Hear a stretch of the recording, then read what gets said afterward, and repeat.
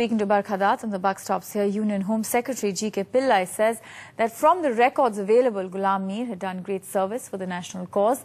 Besides, there were recommendations from eminent personalities like Wajahat Habibullah and Farooq Abdullah. But interestingly, the State Chief Minister, for one, is completely clueless about Mir's recommendation.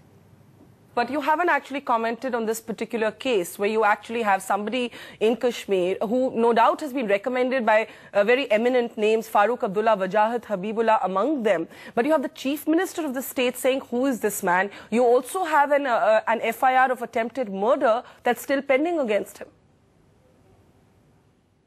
I don't think so. I think if you remember, even last year there was this issue of who was a particular person, and then it was found that it was somebody else. It was a carpet maker and an artisan, and subsequently they did find him.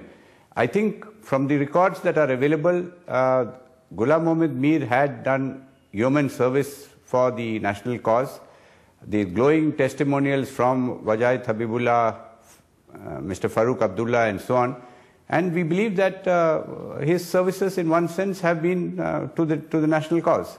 Okay, let's look at the larger picture. There have been the recommendations of the Narayanan committee that said that the word of the awards committee should be final. But the Home Ministry at that time said that the Prime Minister and the Prime Minister's office should have the final word. Why have these recommendations not been accepted or executed by the Home Ministry? No, I think we accepted the Narayanan committee's recommendations, and the Padma Awards committee has the final word. Tuba.com